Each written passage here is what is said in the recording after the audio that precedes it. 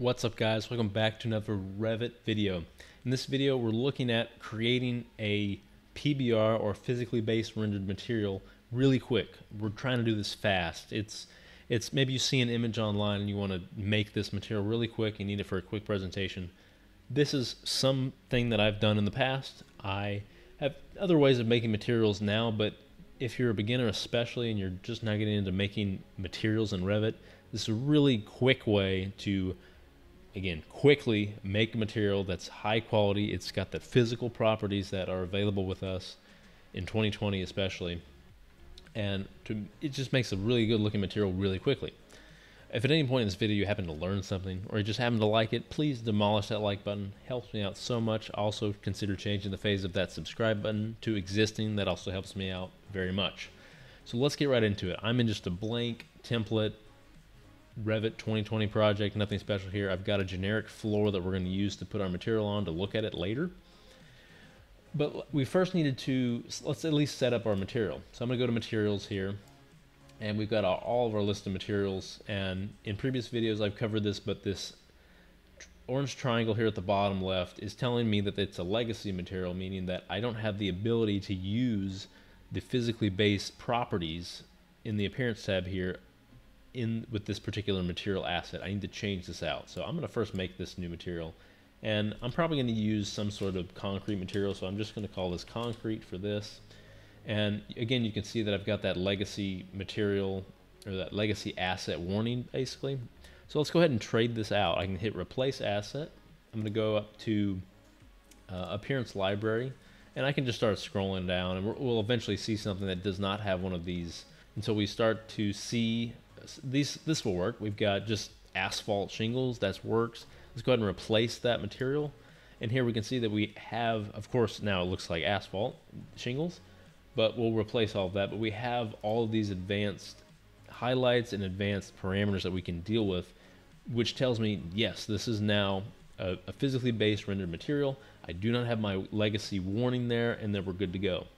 So I'm just going to leave this up here, but I'm going to go and move over to the internet, where I've got our textures, where maybe you're just scrolling along and you see, okay, I need this particular texture. This is where I go for really quick, seamless textures, and it's just textures.com. It used to be called CG Textures, but let's say we want a concrete. The nice thing about this website is once I get in here, maybe we want a floor, is that once you get all the way down, you can specifically type in and select show seamless textures only, which means you're only working with seamless textures. You don't have to go through the process, which can be quite tedious, of actually making it seamless yourself. There's plenty of other videos out there to show you how to make a seamless material within Photoshop. It's not particularly hard, it's just very tedious. So maybe we can scroll down here, and maybe we want something like this. You know, really any of these will work because they're seamless materials, but we want something with a little more definition. So maybe we go with something like this. Unfortunately, you're going to have to log in if you want anything more than just the smallest size, but I have never gone through anything and never paid for anything, so I'm always using these free small, usually 1024 by 1024 size images, and they work just fine. There's really nothing special that we need to go through there. But I'll place this in the folder here. And again, the names don't really matter, but now we're going to go actually to Photoshop. So I'm going to open this file. And so I've got my file right there. There's my concrete. I'll hit open. And as soon as this opens, we can start to change. And really, we're trying to extract new kinds of maps. So if you remember in Revit, we've got multiple kinds of maps. And you can just place this on, but it's going to look extremely flat. There's not going to be much definition. There's not going to be a lot of detail to it. So a lot of things that I like to do, starting off with materials, is just look at the size. So a lot of times, you know, this won't have a big impact on anything, and if anything else, it might just increase the image size. But you know, I kind of like 2048 as the size, which is basically just doubling the size of my texture. I like putting this at 150. Again, of course, that's going to change the size, so we're going to have to put this back down. So I like this again at 2048. That's fine. That'll work. I'm doubling the size essentially, so now I've got a little more definition in that regard. So I will save this out ultimately again as just the base color. So really what we're working with here is, this is this, if we're talking about quick materials, this image can serve as our base color or our diffuse map or just that base layer. But if you're working within, I think, any Photoshop after CC, so like any Creative Cloud Photoshop, you're going to have this option. And you'll know that if you have the option, if we're going to come down to filter and 3D, if you see filter and 3D, that means you're using a new enough version of Photoshop, and I think that's after CS6.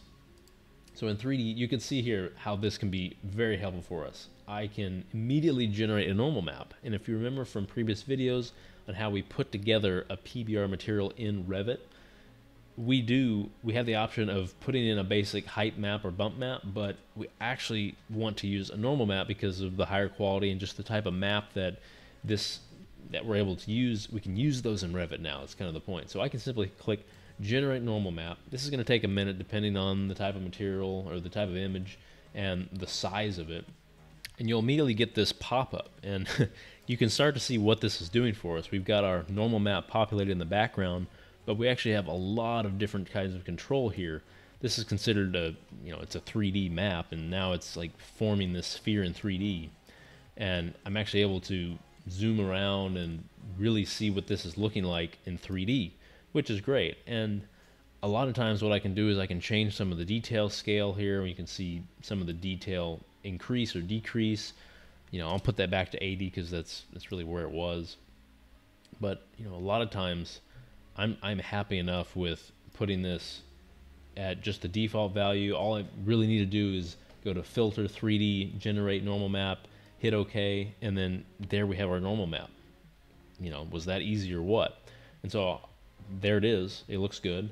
I'm going to go to File, Save As, and I like to use a PNG because PNGs will allow you to have the smallest size of file without losing any quality. They are the best in that regard. I wouldn't use a JPEG necessarily, but of course you can. It's going to be hard to tell the difference, but you're likely to have a smaller file with a PNG file. So let's call this concrete underscore normal. Okay, great. I'll save that, hit OK. I'm actually going to undo this so we can get back to our base color. And again, I can come back up here to filter 3D, and we can do generate bump or height map. And I'm not necessarily wanting this to be our bump or normal map because we just made the normal map, but I want to use this as our pseudo roughness map. And if you remember from a previous video, I've done a roughness map is basically telling us how rough is the material. Obviously that makes sense, but how rough is this? Is it a metal, something that's smooth? Or is it a concrete material where it's pretty rough? In this case, it's a concrete material, so it's going to look rough, which means we're going to see a lot more white. That means it's more rough. And so a lot of times what I want to do here is, if I'm trying to create a roughness map, knowing that this is a bump or a height map, I want to decrease the blur all the way. I want this to be a little more sharp. And honestly, again, you can take this as far as you want. You can look at all the different presets here. Maybe you want to do some of these hard lights so we can get more detail, more rough looking material because of the type of material that it is. So that's probably as far as I would take this, and I'd hit OK. And like that is a working roughness map. You can always come into the curves and add curves and change things if you want, but the second you do that, you're messing with the material. It's going to change the way it looks, because if you apply this as a roughness material, a roughness map to the material, it will affect things differently. So then I can, again, do File, Save As, and we're just going to call this concrete roughness. And so we've got our base color, which I need to, again, undo, and I'm just going to save this again as the base color, so we have a new material, new file. So again, concrete, and let's call this base color. So that's perfect. Again, we want this to be a PNG.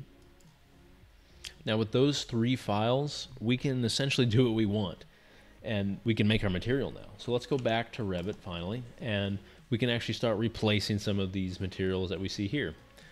The first thing I'm going to do is, obviously you can see here our asset is this material that's an asphalt shingle. I don't want that. I'm not just going to replace this, because if I were to replace this information and all these maps, I'd essentially be changing this asphalt shingle, and maybe I want to keep that. So in the case that you want to keep this, we can simply duplicate it. And so now we can see that 0 again. We don't have any other material with it applied. And we see a 1, which tells me that this is a copy, but we're going to call this something else. So maybe we call it concrete. Please name things better than I am, because that definitely helps. Because, you know, you should name things. Other people will use this. Other people will look at it. Other people might edit it and need to do the same. Nonetheless, it's concrete. So let's go into this material and change this from our basic asphalt to our new material. So we've got our maps here. I'm going to choose base color for this one. I'm going to come into the base color. I want to make sure all these settings look good. The size 10 feet works for now. I'm going to go ahead and click link transforms. Hit OK there. We can come into our roughness and do the exact same thing. There's our roughness. We can come in here and make sure that we've got, yes, 10 feet. We can link our transforms. Perfect. Hit OK. And then finally down to our bump map or our normal map. There's our normal map. But the thing I need to do is make sure that I click this, come into here and change this, because I think the default is height map in this case. Because this is a normal map, we need to tell Revit that this is a normal map and that we want this to read like a normal map. And as soon as I change that, I have this depth amount at 1. So basically just 100% of the depth that it's showing. It's not amplifying it further. So let's leave it at that. We might change that later. Again, we'll link the transforms, hit OK. And I'm going to actually remove this map.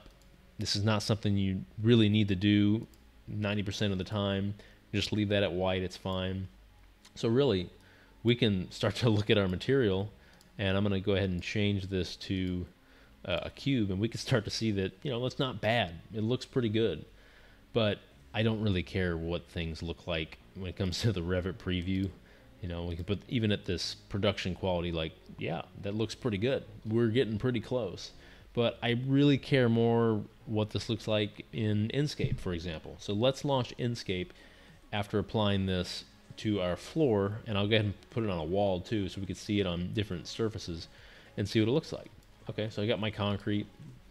Let's go ahead and apply this concrete to my floor. And you can actually always just type in the name of the material, and assuming you've typed it correctly, it will accept it right there. I'll hit OK. Let's go ahead and make a couple of walls. Just generic walls are fine. There and there. Let's go ahead and change the material here to concrete again. Again, this is case sensitive. You can hit OK. There we are. And so now if we look in 3D, we have our walls and our floor, and they're all concrete. So let's go ahead and launch Inkscape and see what we're looking at and see how the material is faring. So we've got into Inkscape finally, and here we go. We're looking at our material. It seems to look pretty good. Once I zoom in here, obviously we can see there's a decent amount of tiling, and that is too bad. I think what I might do is go ahead and put the size of the material up to, let's say, 20 feet. Just to see less tiling. So let's go ahead and do that. Come back into Revit. We'll go back to our materials in the Manage tab. 20 feet might be too much if you're looking at it like actually at eye level, but nonetheless, I want to do this so we can see less tiling. This is a great example of a material being seamless while also not exactly being as seamless as you want it to be. So yeah, there we go. We can start to see more of the detail. It looks like concrete. This is a giant floor, so if I come down here, it looks way too big, and it's just not quite what we're looking for. But for this kind of a view, it's starting to look pretty good, and you can really see some of the detail that's coming out, and that's all because of that normal map and the roughness map. So we can, again, take this to another level. Maybe we want to jack up the roughness. Maybe we want to jack up the normal map and really see some extra definition there. We can easily do that by going back into the material, going into the normal map, and putting this value from 1, and it goes all the way up from 0 to 5. And so this is simply saying I have 5 times the depth that I was seeing previously. And it's probably going to look a bit ridiculous, and it kind of is. It's a little too much, but nonetheless, you can really see the definition and the height that's coming out of that normal map and how useful it is. If you looked at previous videos of mine, you've seen the comparison between older materials and those legacy materials and these new physically based rendered materials, and the definition that we get out of these. It's just amazing. This would look flat, and whereas it does not look flat at all. There's a lot of definition here.